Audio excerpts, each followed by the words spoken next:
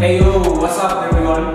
Today we are chilling with the creative director and founder of Dot Photography, Thokozani Arthur Dlamini. Hey, what's up bro? Good to see you. Haven't seen you in a bit. Yeah. Last saw you at Romanat and you're shooting there, and I was actually happy to see you there. And okay, let's get right into it. How did you come up with the name Dot Photography? Yeah. Yo, good one. It's actually a funny story, bro. So, my full name is actually Dlamini Arthur Thokozani, and Thabang, Chill's sister, and Thabang. Yeah. They used to call me the art. Oh, okay, cool. Dlamini, you know. And then when I started the company, I was like, shit, what am I gonna call it? I was like, well, I have like a few people that call me Dot. Yeah. Just like art photography, which I can translate it into digital art photography. Hey. But like, you know, digital art, okay. Digital art photography, but like in reality, it's maybe art Thokozani photography. And then there's a name of one designer tutorial I started shooting there, Running Neck. Running Neck.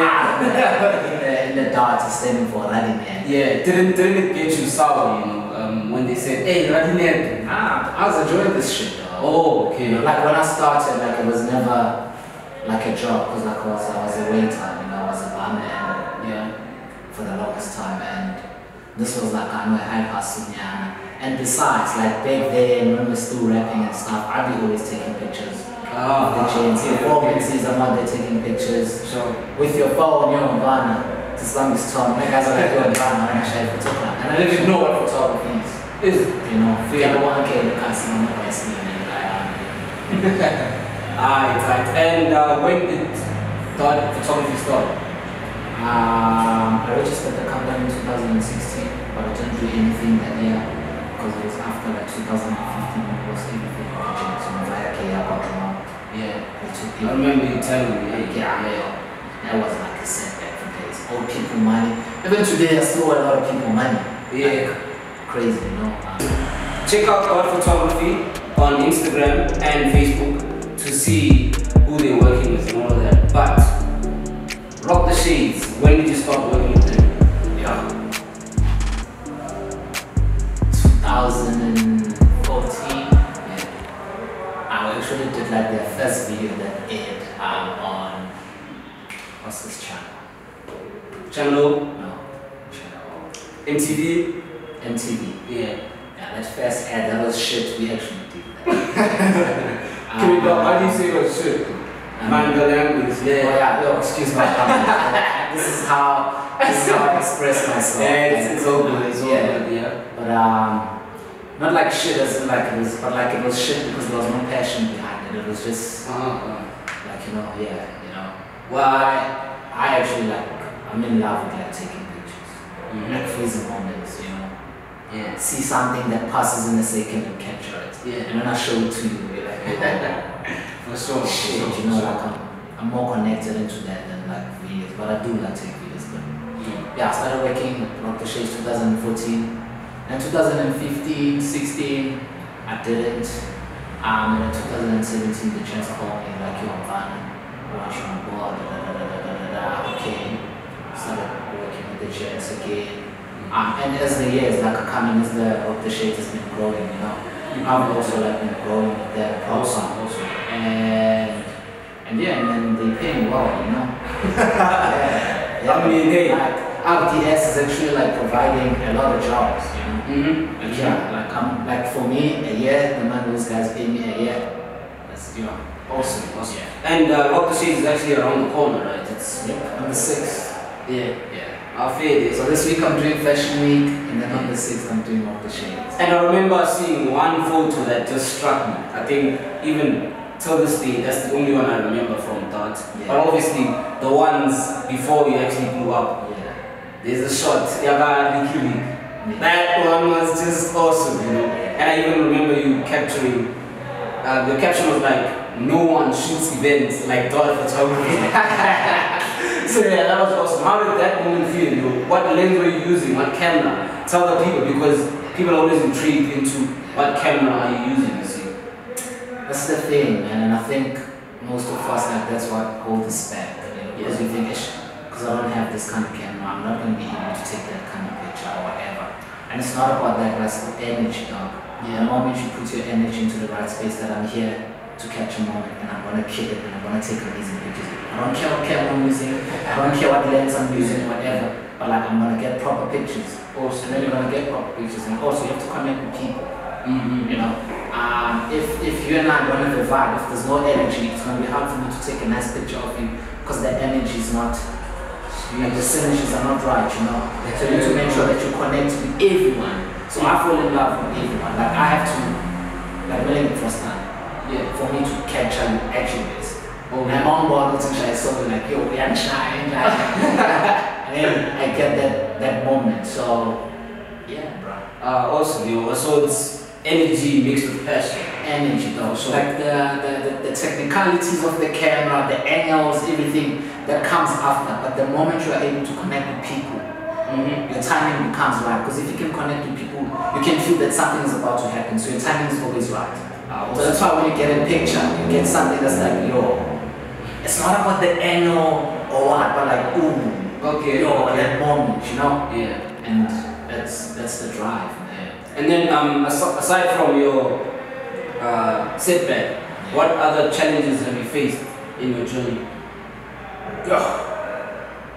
Breaking into the industry and being paid what you deserve to be paid. And like, people can look at you and be like, yo man, like, your shit is fancy, bro. You shoot for GQ, you shoot for Canon magazine events, you shoot for SA Fashion Week. Titles, titles. And then you're out there kicking it. And sometimes some of those gigs or whatever, it's like that's you trying to build a portfolio. Maybe you're not getting paid for it or whatever. Like I've had so many encounters where I'm shooting like big events and I'm not even getting paid for it. But those events got me to where I am right now, you know, like the relationships I've built. Because another thing, if you're in the event space, like event photography, you have to make sure that every event you find a new client, 3 or 2, if not one. True. So every event that you shoot, you need to get someone. So it's not just about, yeah, you're here, you're gonna shoot here, done. Nah, this needs to give you something. Like I take every shoot as an opportunity to get new clients. It's beyond now photography. Yeah. You know, it's like business. Sure. Alright. Yeah. And there's many, you know, you named them, all of them. Like SA Fashion Week, GQ. Which one was your biggest break, if you had to say? Quite a few. Quite a few. It's funny actually, like I don't think I'm there yet, you know, man. Yeah, well, okay, of course we should never think we are there yet, but I mean, working with GQ, that's a huge honor. It's a big one. It is, but right now I feel like I'm not, even with them, I'm in the event space, I want to get into the fashion space. Yeah, for sure, man. You know, fashion. Where if you, like, because you only see like my pictures on the event section. Yeah. When you go through the magazine, when you paging through fashion, okay, that's what I want my name there. The dots, they look good. You know, I get you. That's big. Like I'm happy with the process, man. I'm trusting the process. It's not easy, man. It's not fancy as it looks. It's work. Like I have days where I don't sleep, like 2 days in a row. You're not sleeping, editing. And my man, when I say non-shooting, that's like me. I mean it. I mean, I can edit 2,000 pictures for an event in less than a week. Yes. I thought it was just 2,000 pictures in less than a week. I thought it was a matter of copy paste, you know. No, bro. You have to edit that. See, events, the lighting is different. Studio, I can copy and paste and edit 100 pictures in less than an hour. But event, you're shooting this side, you're shooting that side, the lighting here is like this, the lighting. So if me and zone in, like I can be edited for like 6 hours or 9 hours straight up. Taking photos. That's and editing. You love what you do straight up. And taking pictures is nothing. That's easy. Yeah. The editing parts, grading the pictures, selecting the right pictures to send to the client, like that's when like work is like, okay, shit, yeah, now I'm working. Taking pictures is like, I'm at the party, so I'm enjoying it. And most of the time I'm enjoying than the rest of these people, you know, because I'm seeing things that they not see. Like in a picture, and then So let's say there's a crowd there, man. Yeah, so. And there's like 6 faces there dancing, man. For you to see it, man, before you see the next one. Now in pictures, I capture the whole thing. I give you the holistic view of me, like, yo, I feel like, you know, yeah, it's that powerful, man. Because I used to think that you can only get energy, feelings, and life from videos only, but then you show them pictures. Pictures, my guy. Awesome. Stills, my guy, yo. And so you're going to be working with Culture Shoot. Tell us about that collaboration. Because that event is also around the corner. You know, so Colin is my boy. He came through and like we did a young collaboration with Vesta and Great Dutch from Project and Fame. Like it was a build-up to promote the Culture Shoot. Yeah. And I was like, yo, let's collaborate, do a campaign video, take pictures, blah blah blah, whatever. And then we did it. I'm part of the event. I'm going to be shooting for him as well. I'll call it back because I'm going to Cape Town that week. Wait, hold up. You just come from Cape Town and you're going there? Okay. Like if you really want to be great in anything that you do besides photography, well, you need to know that's not going to be easy. If greatness was easy, we'd all be great. Like, so it's not a secret. I was saying this on, you know, but it tells you that like it takes more than just you wanting it. Like wanting it is not enough. Dreaming about it is not enough. Having a goal about it is not enough. You need to make sure that you give it your all, you give it yourself, my guy. And when people start something, they want to make money and shit. Bruh, I used to shoot for weekends for like 500 rand or full day or for nothing. I used to sell my shit to go to shoot the event that was not even paying me anything. So for you to build that strong passion, that strong character, you need to just shoot. Forget about it, getting paid or not. Shoot until you're at the point where now people are like, yo, man, we want to use you, send us an invoice, whatever. When you look at your work and you go like, fuck, I did this, this is me, then you must know that your shit is right. But right now if you look at your work and you're like, then you need to go, don't stop, shoot until you get it right. Shoot until you get it right and surround yourself like with the same energy. You know, if you want to be a photographer, you can't be shooting with jets.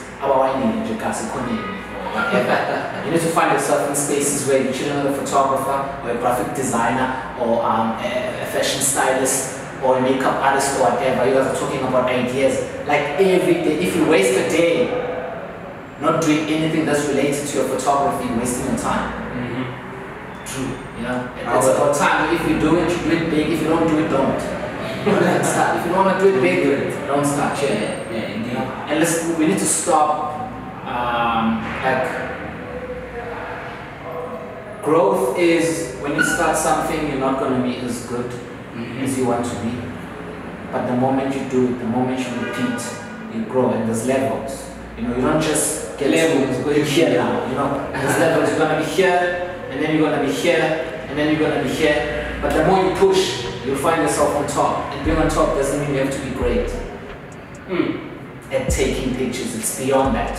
Your character, you as a person, you as a human being, you need to have, like, you see your passion and your talent can take you, like, far. But character can take you everywhere. That's why there's a lot of people that you're like, yo, but that guy's not that great, but he's doing amazing things. You're like, shit, I know photographers that are greater than who, but that guy's doing greater. Because it's not about you are dope as a photographer with like 10 years or your lighting or whatever. It's beyond that. Like being a great photographer is beyond that. It's you, man. Shout out to those words, yo. I mean, if you're not inspired after that, I don't know. So thank you for your time once again. And all the best on your journey and keep doing big things. Thank you. Photos are proper. I'm learning as well, bro. I will. I'm learning. Thank you so much. Learning as well. I will.